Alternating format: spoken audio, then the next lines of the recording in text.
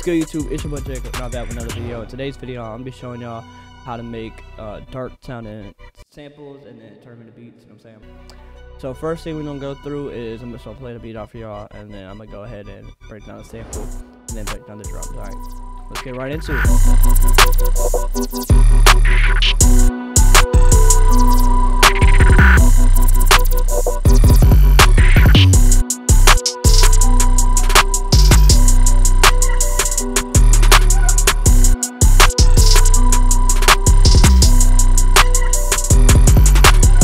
Alright, so that's the beat for y'all, and right now I'm gonna break down the sample. So I'll just do like this, and so I'll play the sample for y'all and then I'll break it down.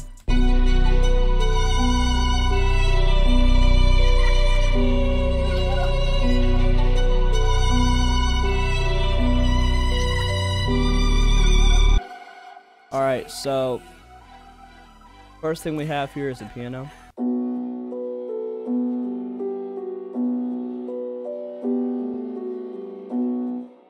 Super fire, super dark. So this is what it's in right here. It's in Contact. It's called Beyond Pure Preset. All right, so I'll delete it and then remake the pattern for y'all. Show you how I did it. The first thing I did was I started off with these, and then I started off like this, but I didn't really like it, so I just brought the B up, the root note, and then I brought it down, and I just copied it over. So then I started taking out this and just strumming it almost. So then I had to switch it up. So I made these type of adjustments, like these little half notes, so half steps.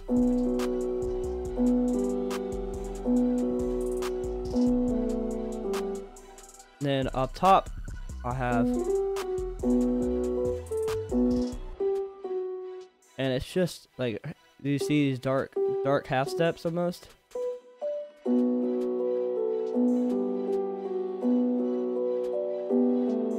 And all I did was copy it over, and that's the whole thing. And then there is nothing in this except for a EQ just to cut out all the lows, and I did that for most of the loop. This is the next sound.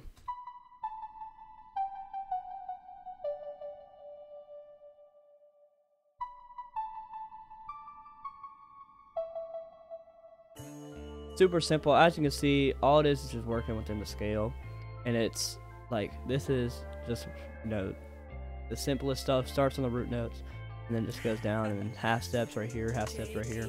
And then on this one, all I did was I hit R and then I brought the velocities down, so it's kind of fading out. And then I put on pan man, I'm pretty sure, yeah, pan man and reverb. And then so to the next, we have this almost like choir sound.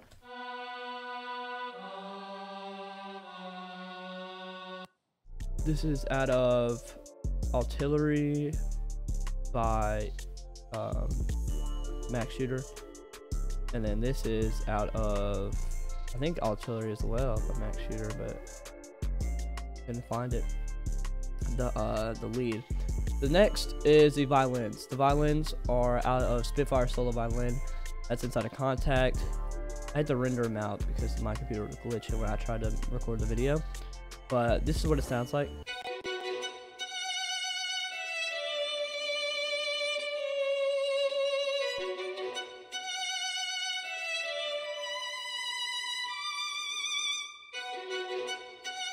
So right here, this is just a chord. Like, this is literally the same chord that we have. It's a B. And then all I had, instead of having like, instead of having the full chord, I just did like the other one. I had it like this, and then I faded it up, and then these little stabs up top. And then on these, how I do it is whenever I start it, like right here, like I want it to be right here, but the violin, Spitfire Solo Violin, is super weird, so it's like delayed almost. So like I had to move everything ahead.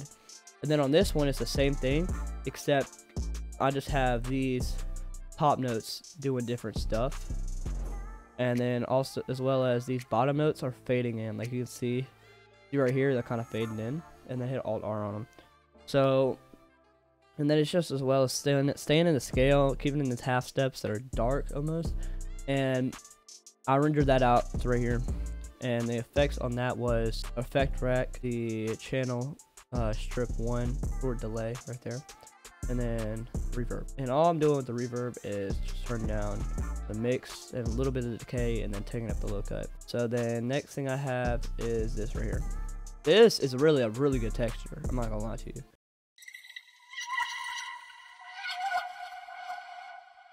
So this is the one shot right here.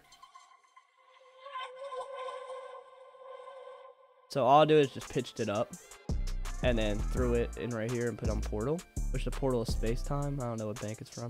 And so the next thing, that was really just a texture that I used to add some more depth almost to it, and then I add another texture.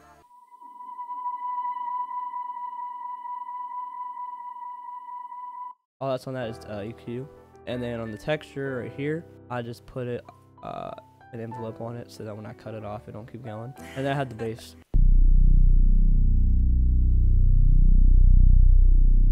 Just a normal bass. Just a normal bass right here. You can see right here, this is what it looks like.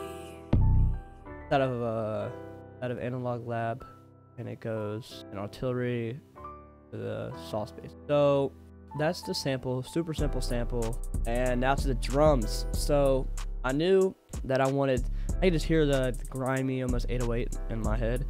So I went and looked through 808s and I found this one.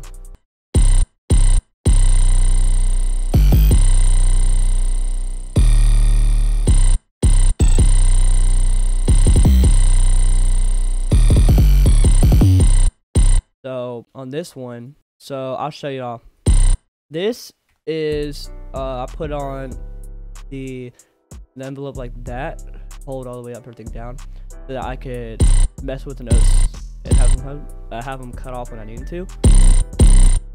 So when I did that, I already knew like that was too much, like that was there for too long, so I just shortened it a little bit. So you can go right here, and then on this one, just kept it all the way.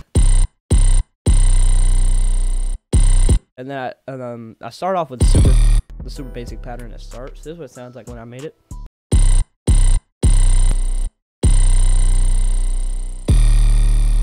And I just copied it over. And then then I had to add fills, of course. So right here, this is a super simple one that y'all can do. And it's just half steps up here. Fire, and then it goes up right here. And there's nothing on this one. So then on this, I started off like with this and this. And then I had it like this at first, but then I just pitched it up an octave. And so then all I did was I threw it on 1/3 step on these and just messed with the rolls.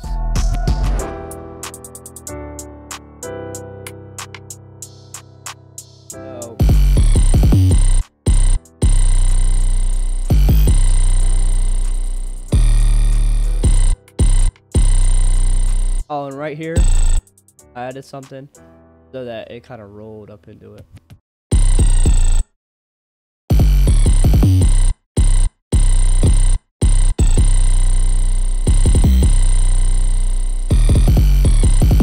Next, we have this right here, this hi-hat. So that is just, I mean, y'all can see how I did that. Just threw it on 3rd step. I threw it on 4th step and then mess with those, and then just velocity, and then I added just a sauce right here, the hi-hat loop from Trumperies. I stretched it to fit on time, and this is what it sounds like with hi-hat.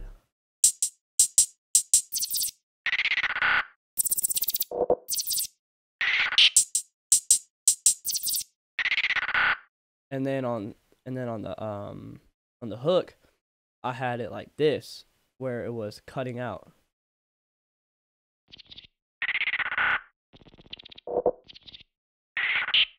Cut out all the highs. And then I could add my main hi-hat, which is my main hi-hat right here.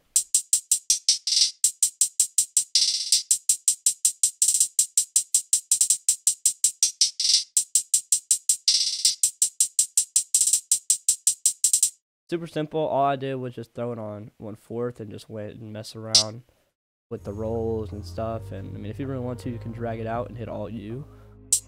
I would come down here and do like this, like Alt U. I think it's Alt U. Yeah, and then you can change like the timing of it. So then you just have it like this.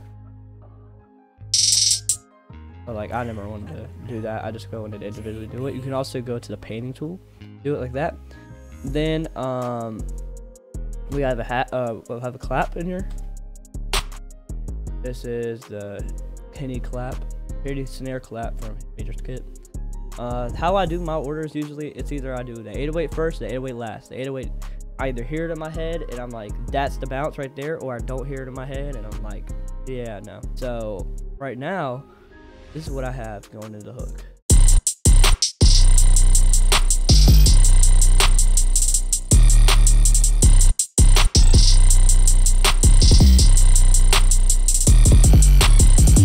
Then I added a snare, or I added a hi-hat first. That is almost like a Sacramento type of open hi-hat. It fits really well with the 808. So it's just like an open, quick hi-hat. And then I added a rack snare.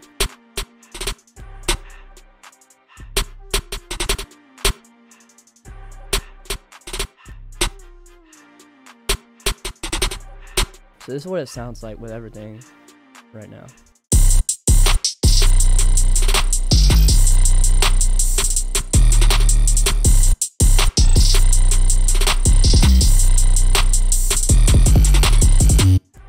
So then I added in this hi-hat,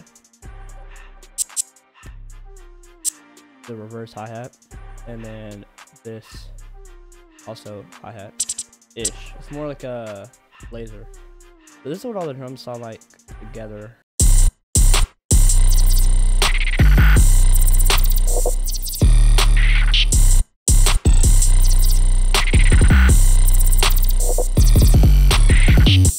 And then this is the hook.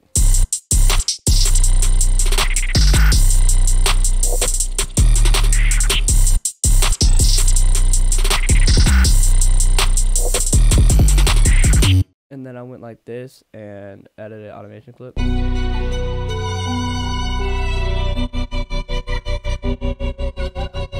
And then I did that as well for this.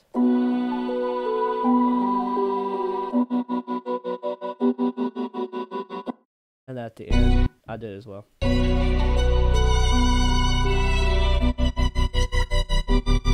you for watching the video. Like, subscribe, follow me on Instagram. I have a Patreon now, link in the description. Go to the Patreon, please. We need some people over there, and you get all the FLPs. I forget what's all's in it, but there's a lot in it. It's like for $10 a month. There's like $5 a month to get all the FLPs and loops too, and then for I think it was like $10 a month, you get a lot more. So thank you all for watching the video. Like, subscribe, follow me on Instagram, DM me, comment what y'all want to see next. And as always, thanks for watching. Peace.